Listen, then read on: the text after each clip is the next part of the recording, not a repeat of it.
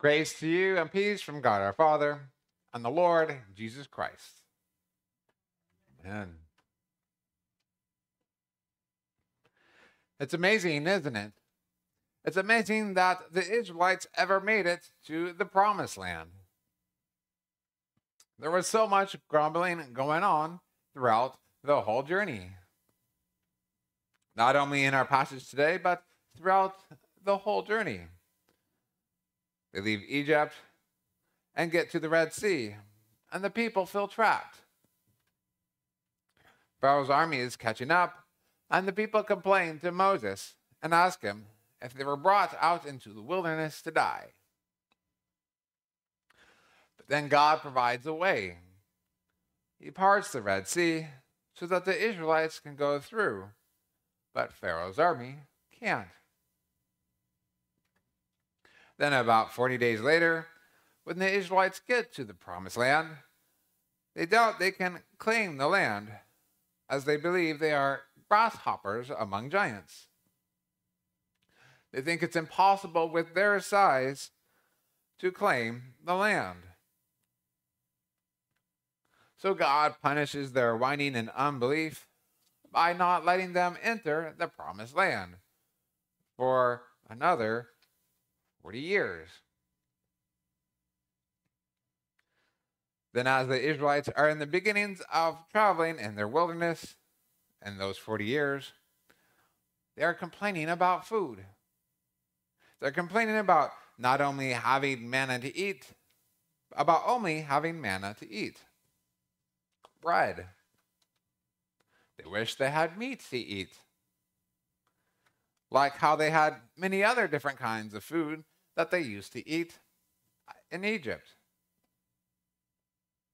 And so again, Moses asked God if he brought them out in the wilderness to die.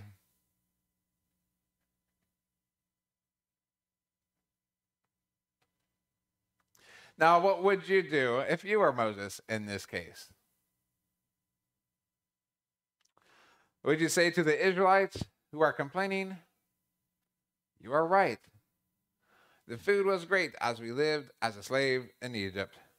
We should probably go back"?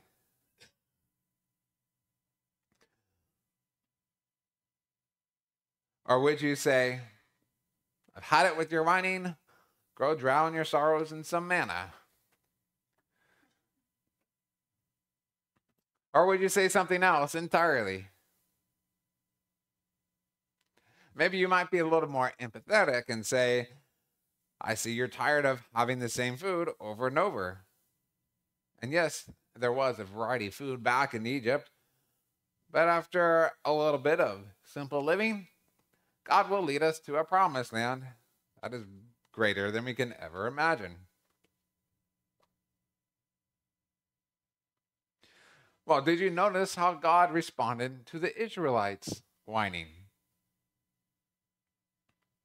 As God would lead the Israelites by a pillar of cloud by day and by a pillar of fire by night, the fire God presented himself with at night became more intensified. In other words, the complaining of the Israelites bothered God. And Moses responded by praying to God in behalf of the Israelites.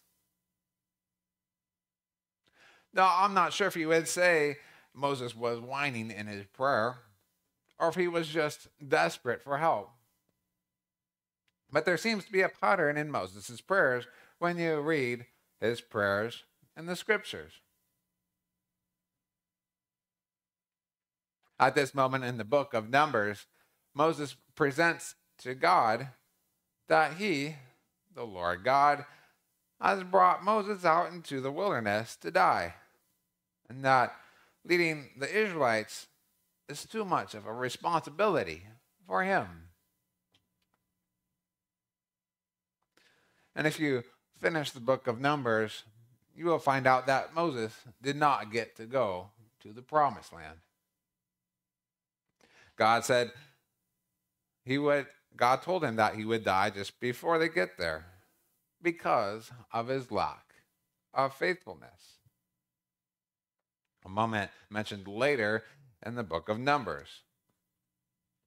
Joshua would be the next leader that would complete the plan. Now, how many of you know that being a leader has its challenges? I've heard it once said, wouldn't it be great if you just tell people what they do and they just do it? Now, if you've ever been a parent, you know that probably just doesn't work. There's some oversight and grace that goes along with leadership. And speaking of parents, Moses' father-in-law, Jethro, suggested to Moses earlier that he should extend his leadership to others. As what is written in Exodus chapter 18, Jethro said, "What are you doing? What you are doing is not good. You and the people with you will certainly wear yourselves out, for the thing is too heavy for you. You are not able to do it alone. Now obey my voice. I will give you advice, and God be with you. You shall represent the people before God and bring their cases to God. And you shall warn them about the statutes and the laws and make them know the way in which we must walk and what they must do. Moreover, look for able men from all the people, men who fear God, who are trustworthy and hate a bribe. And place such men over the people as chiefs of thousands, hundreds, of fifties, and of tens. And let them judge the people at all times. Every great matter they shall bring to you, but no small matter they shall decide themselves. So it will be easier for you that they will bear the burden with you. If you do this, God will direct you, and you'll be able to endure, and all these people will also go to their place in peace."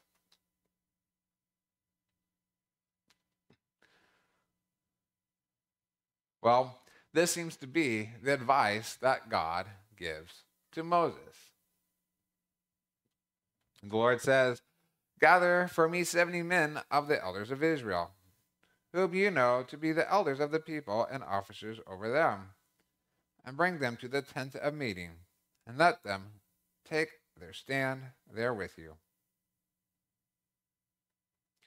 Then God provides a process of how this will happen. First, they go through the process of making themselves holy. And then God extends some of the leadership spirit of Moses and shares it with 70 of the elders.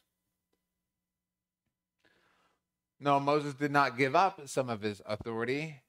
Rather, he extended it. The elders also had the strength and the authority to lead. And with this authority, they were able to prophesy. They were given the strength to give praises to God and instruct God's people with God's law. Now, how many people were under Moses' care? Well, Moses himself says 600,000 people. Over 500,000 people to govern is a lot. But Moses doesn't have to do it alone. Moses was given the freedom to extend his responsibility to others so that everyone can take part in receiving help from God and receive God's blessings. And God doesn't seem to have a shortage of anything.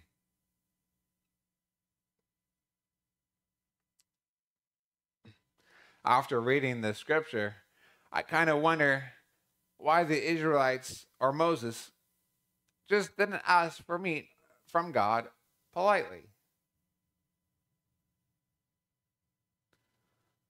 Did they already do that and God didn't give them an answer? We don't seem to get that impression when we look at the story of Moses. But maybe perhaps Moses should have read the book, How to Win Friends and Influence People. Yes, of course, that was a joke. But God still chose Moses to lead the Israelites to the promised land. And yet, the people still got there. God was present with the Israelites throughout the whole journey. And God answered their prayer. Especially in this case with God providing quail for the Israelites to eat. An abundance of quail. And God gives us, the church, the tools to meet the needs of the people. And gives us church pastors to pray in behalf of the people, to guide them in praying well, and teaching them how to pray, and giving them a connection to God. He gives the church the practice of confession and repentance, to acknowledge to God and to others that they have made mistakes, and that God forgives them, and that they can come to God and with others so that in the end they can be considered clean, to be considered worthy by others, to be worthy of respect. And God gives us people to teach others about what God desires from us, to prophesy or teach or preach what is good and where we should repent, where we should turn from our ways of living. And God gives people the authority to lead the church and discipline the church when people do wrong. The organization of the church is God's gift for us. Not to make us more busy, but to make us spiritually healthy, so that we may live well.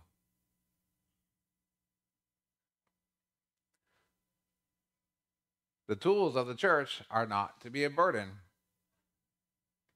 The people can remove the church from their lives, but if they think the church is a burden for them, then how will the people deal with their hurts and the bad character that they have to deal with in their life if they don't have a practice to deal with it all? The people in the wilderness, they needed someone to rescue them. They needed a savior. God helped and rescued his people time and time again because he loved them. He knew they were a broken people who couldn't save themselves. They couldn't get through the wilderness without whining. And all people are broken and can't save themselves. But that doesn't mean that God excuses their behavior. He promised that he would send them a savior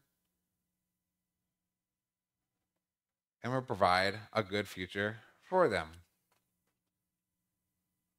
Then one day, that future, that promise, finally came. And of course, his name is Jesus. Jesus rescued his people by going through his God-given journey, by doing what God asked him to do. And he did it all for us. Though Jesus prayed in the Garden of Gethsemane, "My Father, if it is possible, take this cup of suffering from me. Yet not what I want, but what you want." Jesus knew he was going to have to go through suffering, and he chose to go along on the journey anyways. He knew there was going to be pain and suffering when he was hanging on the cross. But he knew this was also the answer to all our pain and suffering. It was the answer to all our complaining and grumbling. Jesus was perfect for us, and even though he had no reason to die, because he did not do any wrong.